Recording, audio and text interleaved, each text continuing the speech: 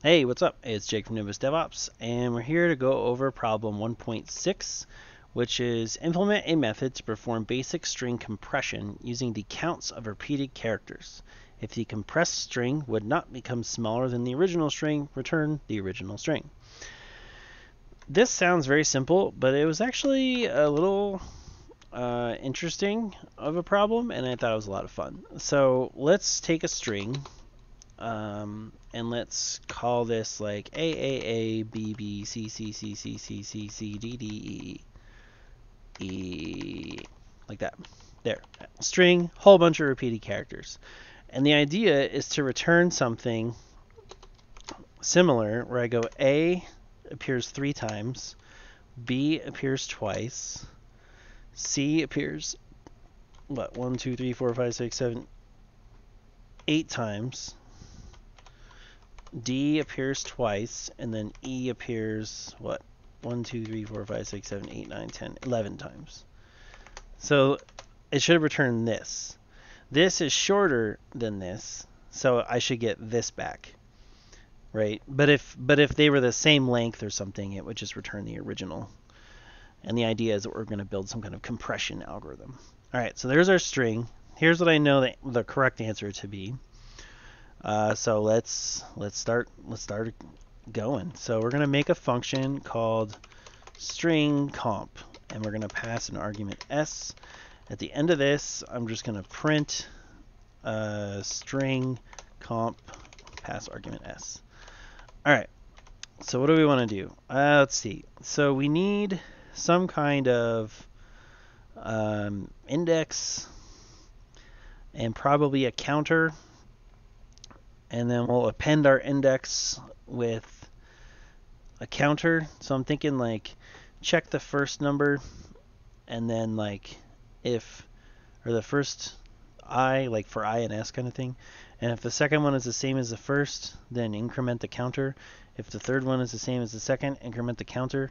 If you get to this one, it's not the same as the previous one, then just print this number, or print the counter, and then print the new number, the new character, and then just keep going through.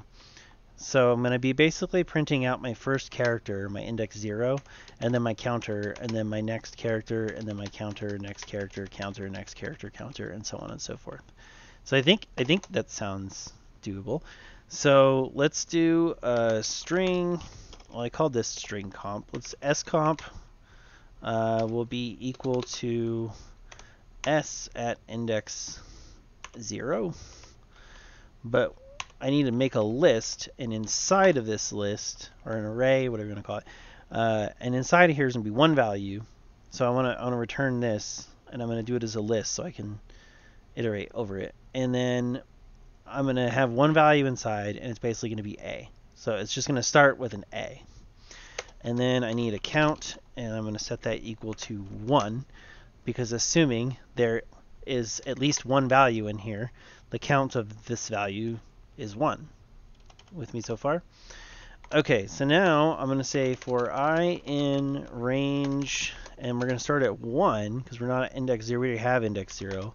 Whatever the length of s is, what do we want to do? We're going to say if si is equal to si minus 1, then my count should plus equals 1. Okay, so what does that mean? So I started with scomp is A. My count is 1. Si, so we're starting at 1, so this second character here, is equal to si minus 1. So this second character A is the same as the first character A. So that's true. So then our count is now 2 because I have 2 A's. So my count plus equals 1 now becomes 2, which makes sense. Once I get to the third character at index 2, right? So for I in range 1, now we're at 2 in this range. Index 2 is A. That is equal to index 1, which is A. So the count is going to increment, and we're now have a count equal to 3. So now we should have 3, but our scomp still just has an A in it. So now we need to get the 3 in there. So I guess what we'll do is we'll do scomp.append our count. So, but what if that's not true? So then now we get the 3 in here. So now we should have A3, but now we get the B in there. So if it's not equal to that, then what we'll do is we'll go scomp dot, we don't really want to extend it. I want to, well, I guess I want to take this out. What I want to do is I want to extend it, and I'm going to pass it my count and whatever SI value. So, hey, this was not true. I got to B. So go ahead and add the count and also add the next letter. So I should get the count, which is 3, and then I should get the next letter, which is B. And then reset my counter to 1 because we're on a new letter now. And then it should go through and do the same thing, and it gets to E at the end, and it goes through and it's incrementing the count, and it gets to the very end and it goes, I'm out of letters. I don't have anything else to pass, but it's still true, so it's not going to pass my value, my count. Yeah, so at the very end what I'll do is I'll go scomp dot, and I'll just append at the end of the list whatever the count is at the end. And then I'll just make a response and say take all those values and join them. Now I've got strings and integers, so I can't just convert this to a string. So I'm going to make a map and turn everything into a string inside of scomp, and then return my response. That makes sense to me.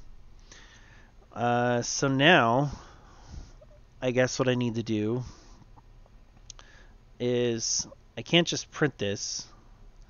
Actually, I have to say I have a compressed string, so C underscore string is equal to, and then we'll do string comp passing S, and we'll set that as a variable, and then we'll say if the length of C underscore string is less than the length of S, then give me the compressed version. If it's not, then just print out the original string. Okay, so that makes sense to me. Let's see if it makes sense to Python. Okay, what are we passing? This crazy value right here. A3, B2, C8, D2, E11. And there you have it.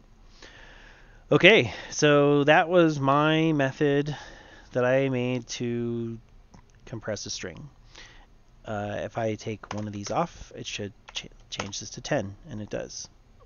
If I make this really small, it still makes it small. If I say A2, this should say A2, right? But the original is AA, so it's not the same, so it should return AA.